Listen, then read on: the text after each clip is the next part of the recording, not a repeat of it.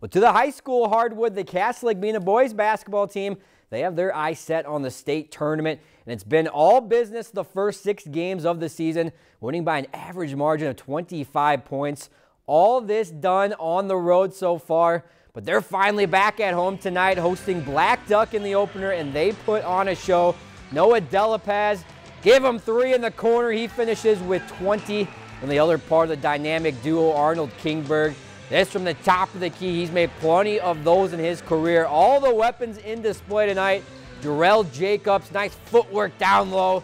Finishes with a pretty reverse, but back to Kingberg. He needed 39 to get to 1,000 career points, and he finishes with 39 on the dot, so congrats to Arnold. Panthers roll in their opener, home opener tonight, 102 points they put up offensively. If you've enjoyed this segment of Lakeland News, please consider making a tax-deductible contribution to Lakeland Public Television.